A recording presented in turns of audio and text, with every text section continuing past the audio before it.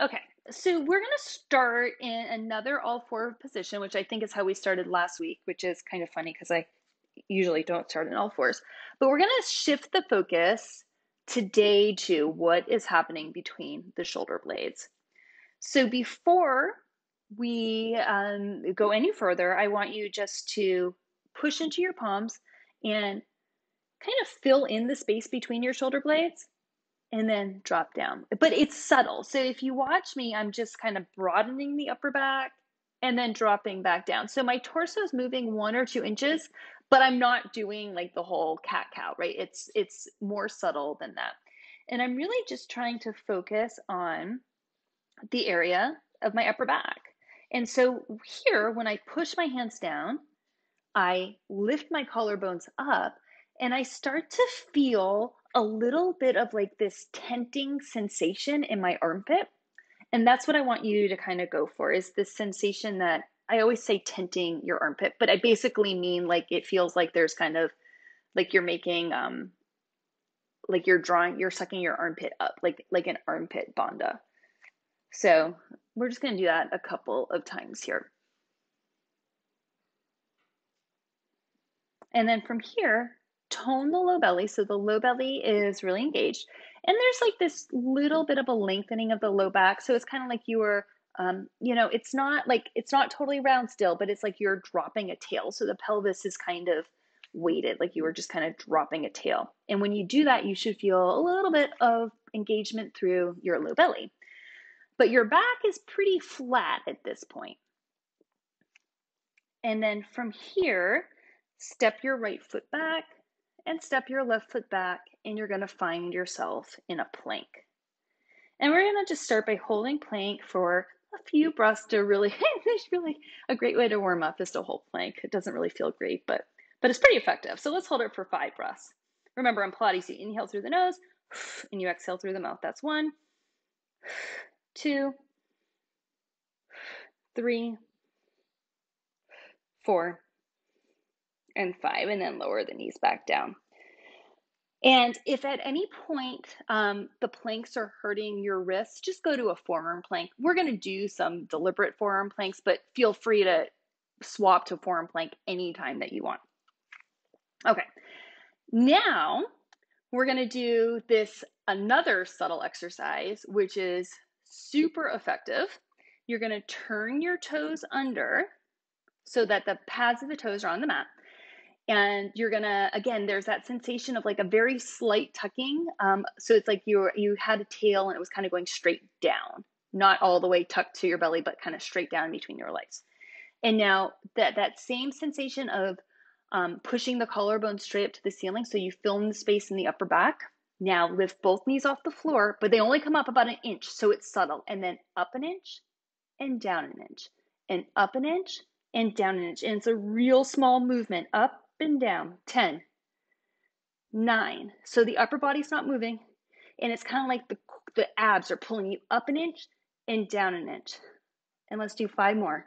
So if I were to kind of adjust you, I would be right here and I put my fingers right underneath your belly button and I just push you up 1 inch and down. 3, 2, and 1. And I like to do that one specifically because it's really relevant to jumping through, jumping back, and even Bakasana, right? Because when you're in all those poses, this part basically kind of stays the same. And then it would be kind of like that moving through or moving up to the arms for Bakasana. So it's a great way to isolate the upper body so that it's static and it's really strengthening, and then have the lower body be doing the movement. Okay, so we're gonna, from here, step back to a plank again. And this time in plank, you're going to, let's see, I actually think I'm gonna face you so you can see a little bit better. You're gonna start by pulling your right thigh to your chest, so it just kind of is on the inside of the elbow, and then step it back. And then the left knee to the chest. Yep, and step it back and fill in the space between your shoulder blades. And then the right knee to the right elbow, so it goes outside of the arm and back. And the left knee to the left elbow, so it goes outside and back. And then we're gonna cross right to the left, left to the right elbow. Okay, push back to a down dog just so you can have a moment to regroup. And here we go again. Shift the weight forward. Find your solid plank line. Exhale, knee or chest to knee to the chest and back and switch and back. Okay, right knee, right elbow and back and back. Okay, last time. Right knee, left elbow. So a little bit of a twist and back and twist and back to plank and press it back to a downward facing dog. And we're going to do it one more time so you can take a little breather here in down dog, pedal at your legs if that helps you. Definitely try to lengthen the back in a little bit of the opposite direction so it would be a little bit more arched in the down dog. And then last time, from plank, knee to chest and back, and knee to chest and back, knee to elbow and back, knee to elbow and back, and then knee to the opposite elbow.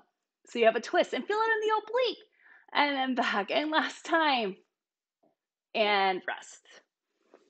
Awesome. That was a good job. Okay. Let's have you, we'll spin it around. We'll do a little bit of core work. I mean, that is actually core work also. You probably felt it, but we'll do a little bit more isolated core work, and then we'll do some other plank variations. I don't want to tucker you out right away. So I love this exercise, or this series of exercises for strengthening the core for a couple of reasons. And I think it's really relevant to yoga. So just for the sake of demonstration, I'm going to kind of reach my arm so you can see a little bit better. And it's the sensation like you're getting punched in the gut.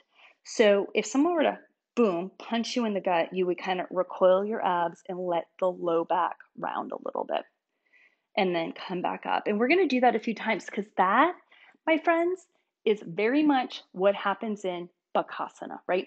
So like if you just look really quickly here, like this is almost like the Bakasana shape. So there's this movement that comes from the low belly to help with the doming of the back and that ability to tuck yourself into a little ball for something like Bakasana, but also Lance for like the jumping through and jumping back. It, like a lot of that action is engaging the torso or engaging the core so much that the torso kind of shrinks up and gets smaller so that you can be more compact for these arm balances and transitions. So again, let's just do that a couple more times, that tucking. And this time I want you to roll back a little bit onto the mat so the waistline taps onto the mat and then come right back up. And if you need to cheat to come up, you can. Actually, let's all cheat a few times. So just catch the back sides of your legs. You're not cheating a lot, but you can use the arms a little bit. Lower down, tap the waistline onto the mat, and exhale up. Inhale, lower down, tap the waistline to the mat, and exhale up. Let's do 5 more. 5. And then if you want to do just one arm, 4, you can. And then of course you would switch arms. 3, maybe no arms. 2, and 1. And then go ahead and lie all the way down onto the mat. And then from here, we'll do a little core blast. So we'll do a grouping of classical Pilates exercises. And we're going to start with single leg stretch. So you're going to pull your legs into basically the tabletop position so that, and then you're going to extend the left leg out, right hand to the right ankle, left hand to the right knee, and you give it a little pull. And you're looking forward, like you're looking in between your legs, and the shoulder blades are off the mat, and then you switch. So the legs move, switch, exhale, switch. So you inhale and then exhale, pull, inhale, exhale, pull. The legs move, but the upper body basically stays in the same position. So it's not lowering and lifting, it's just staying kind of static, and the legs are moving. Let's do 5, 4, 3, 2, and 1. And then from here, hug both knees into the chest, reach both legs, both the arms and legs long, and then pull in and tuck the chin into your chest a little bit, so you're kind of looking right in between your pelvis. So you're in this little ball, legs reach, arms reach, and exhale, hug it in. Inhale, legs reach, arms reach, and exhale, hug it in. And let's do 5. So you can adjust. You could reach the legs up more if that's too much for the low back. And if it starts to hurt your neck, you just put your hands behind your head and you can give your neck some support. I mean, we don't want your neck to hurt. Let's just do one more here. And then go ahead and rest for a second. So the neck hurting is pretty common when you're new to Pilates. So why don't I just talk about that really quickly? One, if the neck hurts a lot, you can always do more plank version, like plank variations. So plank is a great way to strengthen the core, and of course the neck's not crunching. But otherwise, if the neck's hurting, really think about not looking so much by reaching your head, but lifting the head and the shoulders up and kind of keeping the chin tucked so that the work is more in the upper abs than it is with like just reaching your head up. So if you're getting a lot of strain in your neck, usually people are just kind of reaching their head up. So try to kind of take that whole unit of shoulders and the neck. And then of course you can always interlace your fingers and put your hands behind your head to help a little bit. Okay, so we're going to move into the next 2 exercises that go in this series, which are single leg versions of what we just did. So you would take your right leg up and you could catch the ankle, the calf, or the hamstring. It does not matter. I'm going to go for my calf. Head and shoulders come up off the mat. Again, kind of tuck the chin to keep the neck safe. And then you pull the right thigh into your chest and you switch. But here's the key, you guys. You want to work on pulsing the right leg. So it would be pulse, pulse, and switch. And then you pull the left leg and it's a pulse, pulse. And what makes it extra tricky is that while you're pulsing the right leg or the top leg, you're trying to keep the bottom leg perfectly still. And it's going to want to pulse too. It always wants to. But you're going to try not to let it also pulse. So let's do 2 more on each leg. Think about keeping the bottom leg still. And then interlace the hands behind the head. Both legs are up. And I'm going to give you a couple options here. If this one hurts your low back, I want you to sit on your hands. So if the low back hurts, you're just going to put your hands right underneath your waistline. If the low back doesn't hurt, you can keep the hands behind the head and the elbows wide. And you're going to lower about halfway down, pause, and exhale up. And lower about halfway down, pause, and exhale up. And let's do 4 more. 4, 3, 2, and 1. And then our very last one here, you're going to keep your hands behind your head. You bend your knees.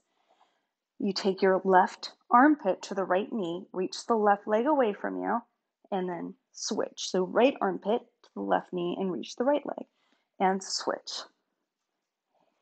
And switch. So this is great for the obliques. And it's really important to reach from the armpit, not the elbow, because often people reach from the elbow and then you limit how much you can actually twist. So reach from the armpit and look down at your waistline and you can kind of see your shirt crinkling and that's a good sign. So we'll just do a couple more here. And how about one more on each side? And then go ahead and hug your knees into your chest. So that is a great warm-up series. Hopefully you're feeling your core. I am definitely feeling mine. Okay, so while we're here,